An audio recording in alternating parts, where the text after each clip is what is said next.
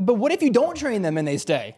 Like the only choice we have as business owners is to train and develop your people.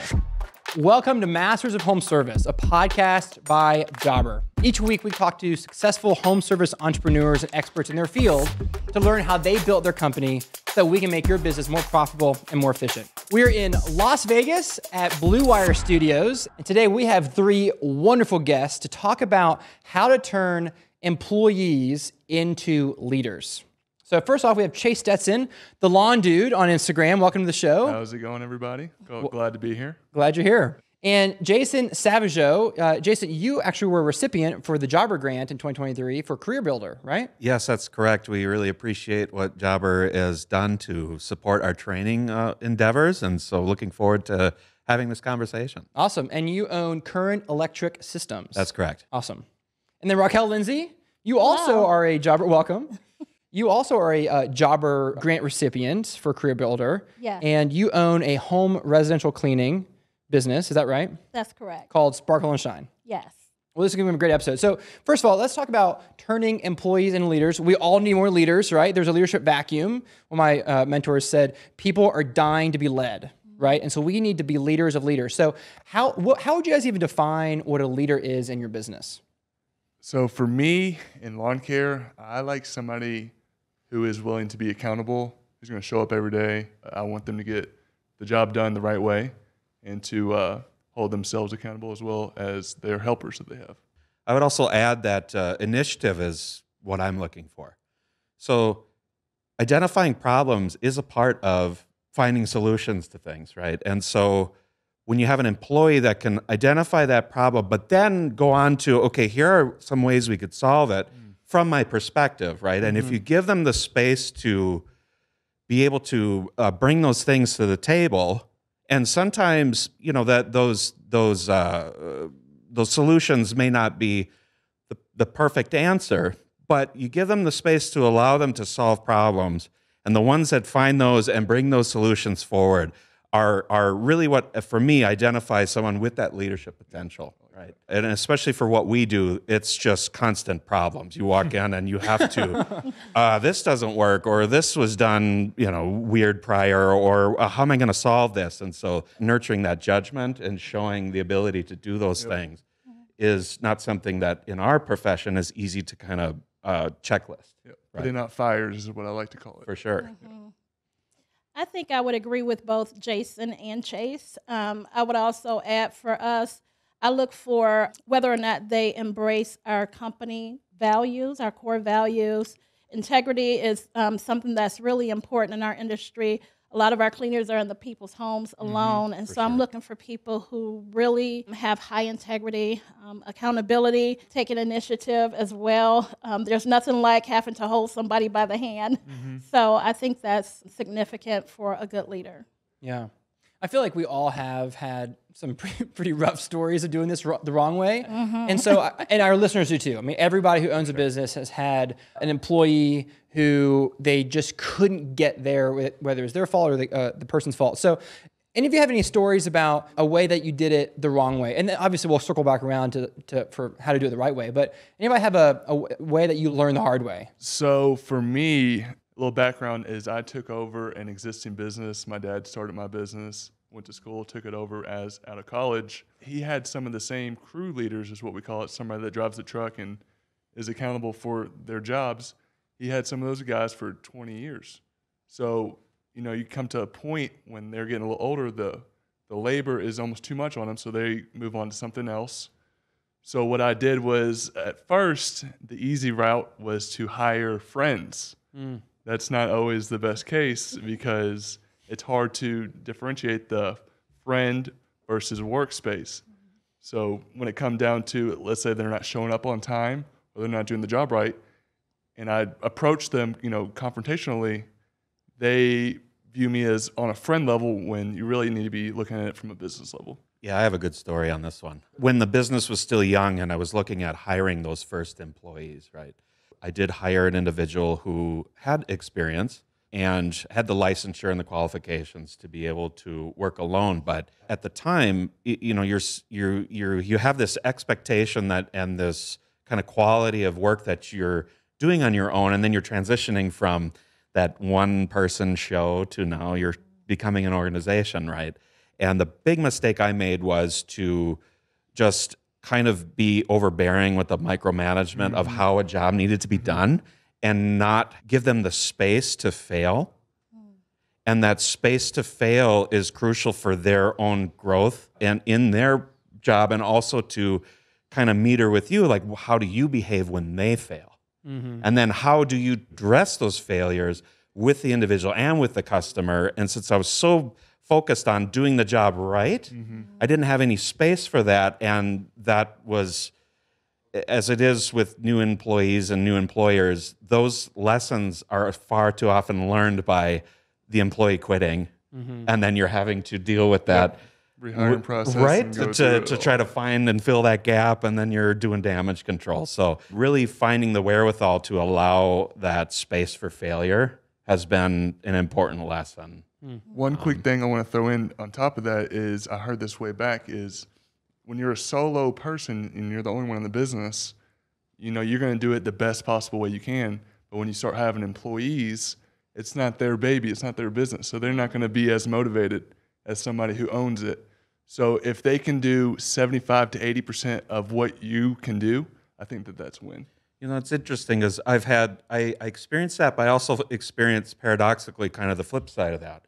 Because I'm doing too many things, I cannot do anything at the level that I really want to, because there's not enough of me to go around. Spread too thin. Yeah. Right. Yeah. And so the opportunity here is to bring employees in, have them a little more focused in their area of their responsibility, means that there's the potential that they can kind of exceed your expectations if you allow them the space to grow.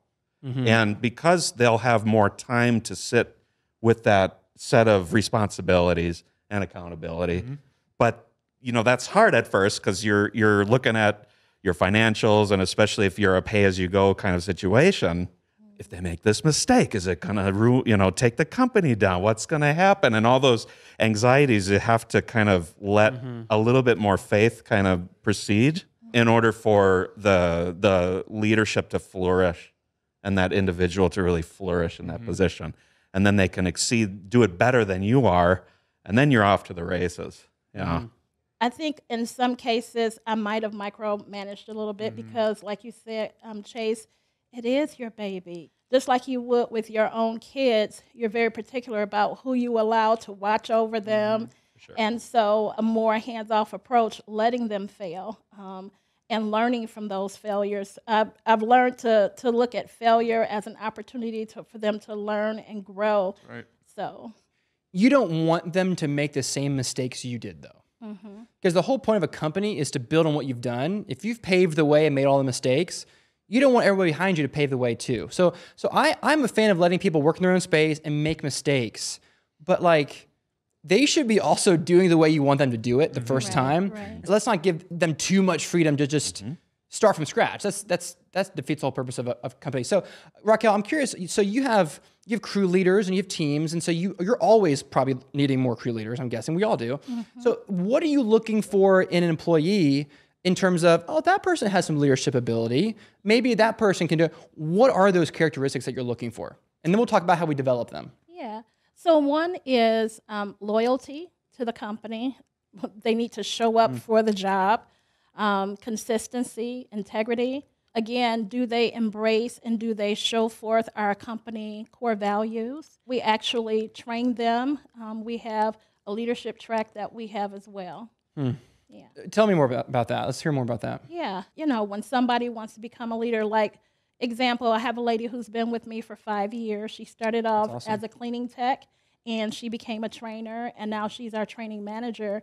And we're actually going to have her become our employee retention specialist. And so we're putting together a plan for that position. But we took her and we did some coaching and some training and some grooming to help her, because at first she didn't think she had the capacity to do these things. But as we gave her some training and showed her that she did have those qualities, she became That's a good more sign. Some confident. humility. She had some Yes. humility. She almost didn't want it, almost. And so, but Exactly. those are great. Yeah. What do you guys think? So I think with all of our, we're all in different niches and the industry. But at the end of the day, it's all kind of a performance-based business, you know what I mean? So in order for somebody to perform well each and every week, so for me, like, they have to be meticulous on each lawn. Every single Monday, they're going to have the same route. They have to be able to do it the correct way. So as long as they stay motivated and stay trying to, you know, please the customer, that's a good sign. In our trade, there's a bit of a road between I'm interested in being an electrician to actually being in a place where you have the skills to be productive and contribute to the fiscal outcome. So there's a very long apprenticeship and a very wide breadth of skills that are and knowledge that needs to be required before you can really say that you're well on that road to your path of mastery. And a big part of that is having a mindset of mentorship. And when I was early in my career, and this is really the basis for why I started the company to begin with, is the folks that were above me in experience or ahead of me in experience were very reluctant to share the skills and the knowledge necessary to execute the work. And their mindset was, if I teach you, you're going to steal my job. It's a limited mindset. And that really is pervasive in our industry. And on top of that, electricians are in this place where they have the mindset of an artist sometimes, but we're more than just employees. And this is where I make that definition of a craftsperson is someone who gets the job right beautifully and quickly. Right. Whereas the artisan is going to spend however much time it takes till it's perfect. I love that. Maybe not as efficient, but Right. at the end of the day, get the job done. And the assembler is just going to follow your instruction, and then regardless of the outcome, The quality might be down. it's just based on what you've written down. It's not my fault. So there's no accountability Yeah. there. So that kind of dedication to craft. And, you know, on top of that, I spent 10 years in Japan, and I was able to work with craftspeople who were like 7, 8 generations in. And I had subcontractors that were carpenters, and they were descendants of temple builders. These cats are building multi-story structures out of wood without a single nail or screw. Wow. Okay, no brackets, all wood, hand joinery, and the skills and techniques they develop over that time span is something of a legacy that cannot be bought and it cannot be created overnight. And so their short-term plans are like 20 years out. And I'm looking at that as like, okay, we're just getting started here. First things first is, you know, in order to craft a leader, you have the culture. Are you really dedicated to this? Like, this is gonna be a journey. It's not, oh, I went to 2 years and I'll just come out and make 6 figures. Yay! It's a bit more of a commitment than that. And so what we're really trying to do here is establish that, okay, this is going to be a commitment. You got to put in the years. And if you do, you meet us there, we're going to meet you there too and make sure that you are just nurtured into the most well-rounded craftsman we can do. And once you're on that path of mastery and you clear that threshold, you realize you have everything it takes to solve anything, but also you start to realize, wow, there's so much more to learn. Yeah. And only through teamwork and having different generations together can you really nurture and foster that environment. And so, you know, we're really playing a long game in that regard. And leadership is a part of it, but there's a lot of following that goes initially.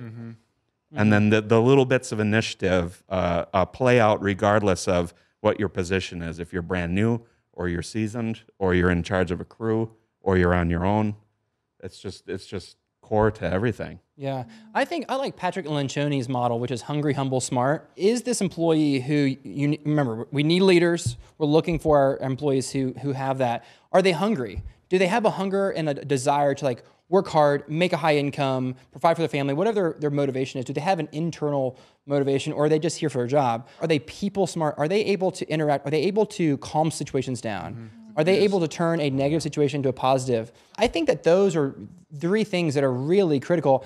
On top of, and this sounds obvious, but it's not, they have to do all the basics really well too. I've made the mistake of promoting someone who they did some things really well, but they also weren't doing the basics or some basics.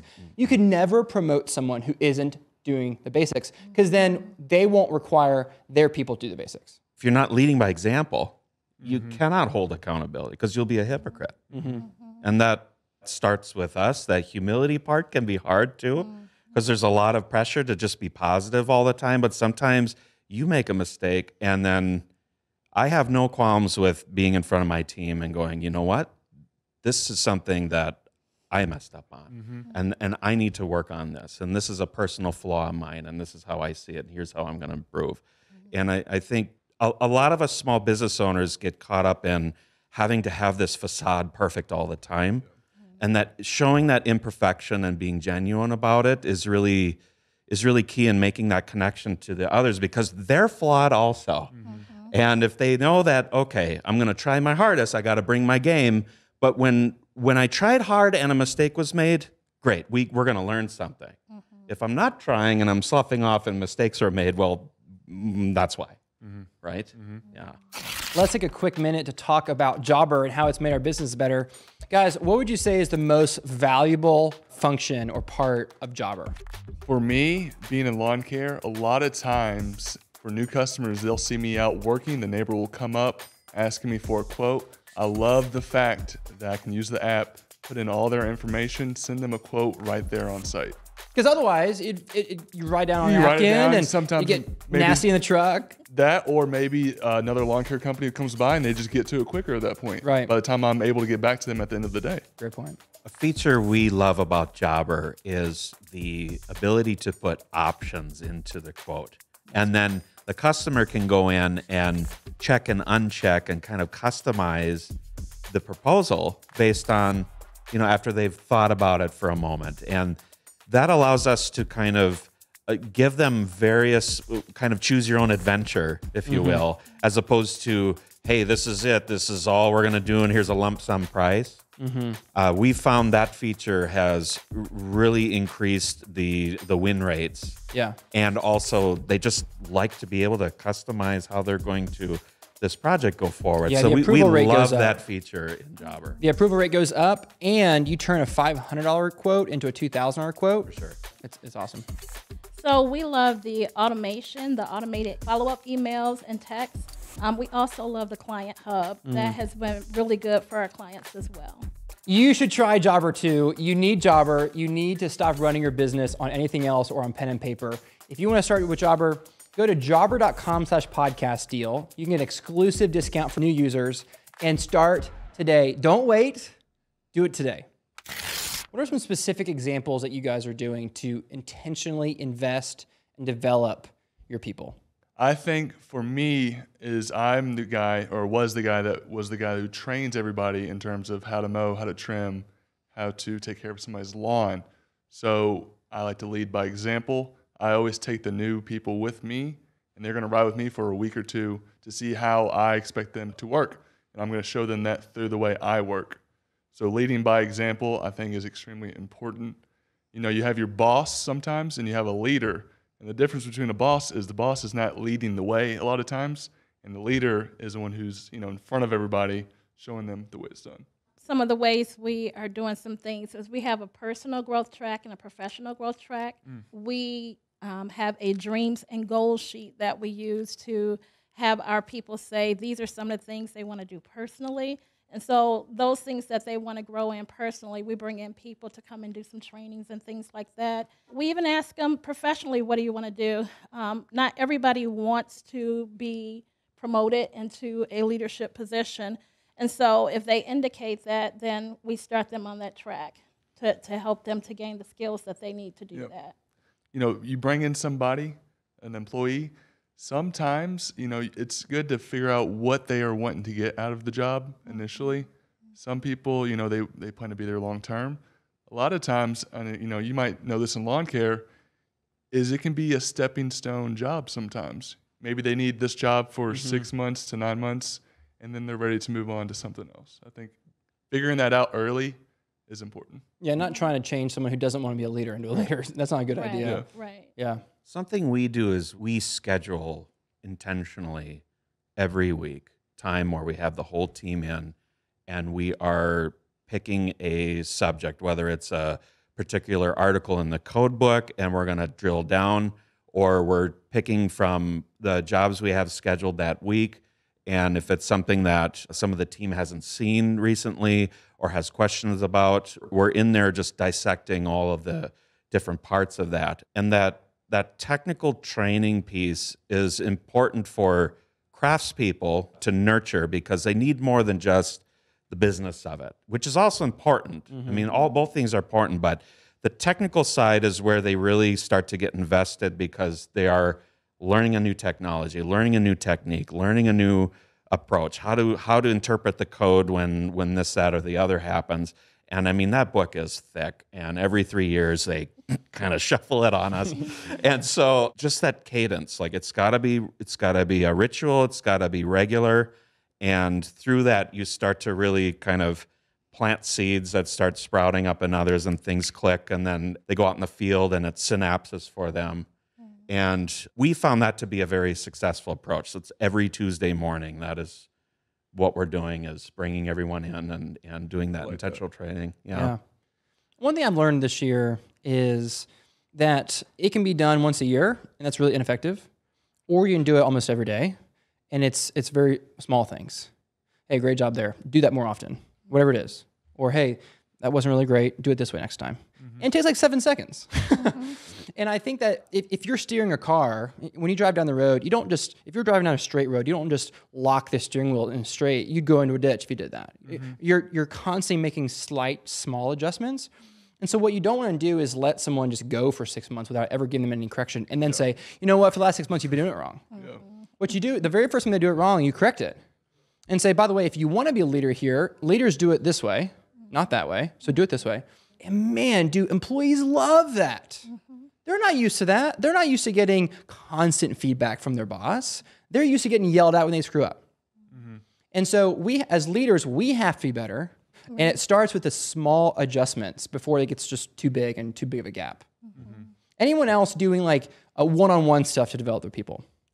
Oh, we do regularly. As soon as they're hired, it's on the calendar. When they're 1 month, when they're 3 month, when they're 6 month, when they're annual.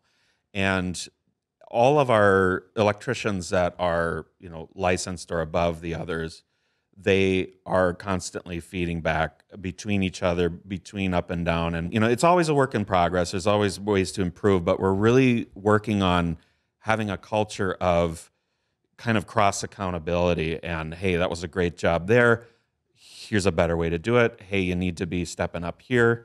And all of that is open and a kind of a safe space to, because those criticisms can be hard to take, right? And especially when you're in this mantra of constant improvement, we do need to recognize that there is a stamina involved with this, right? Especially when you have an employee that's trying really hard, but is kind of struggling with it and they're overwhelmed.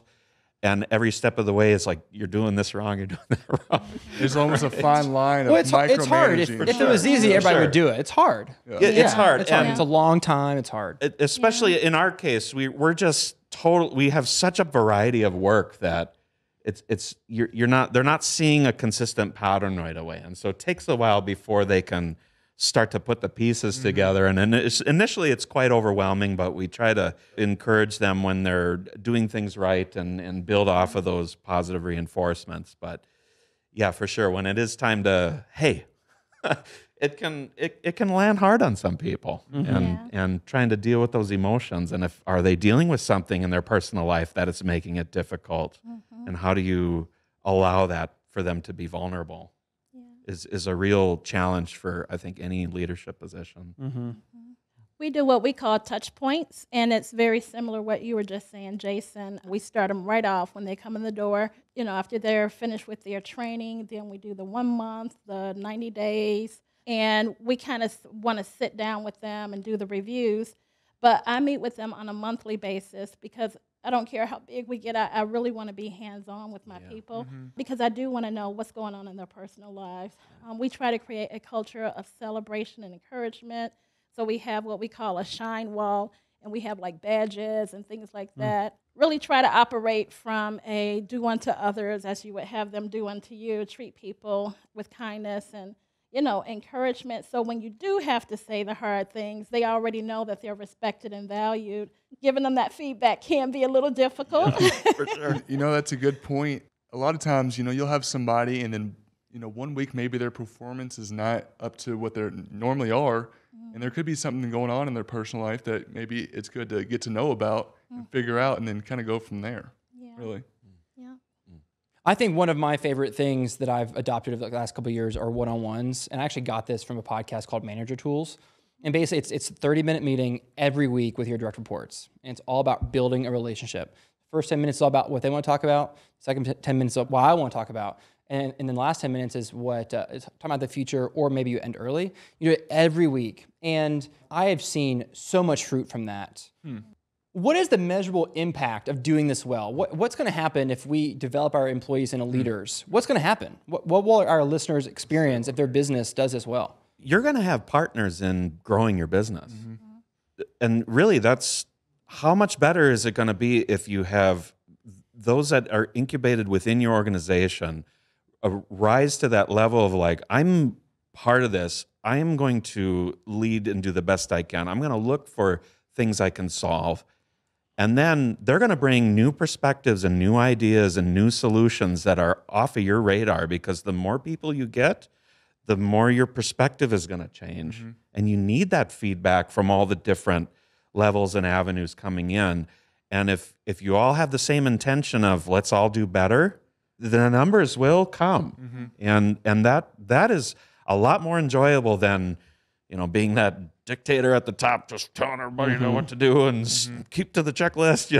Right. I enjoy hearing and getting that kind of feedback from our team. And later on, you put a stick in the mud and look where you've come, and you can see the growth. And there's just a lot of sense of accomplishment waiting for you in that regard. Yeah.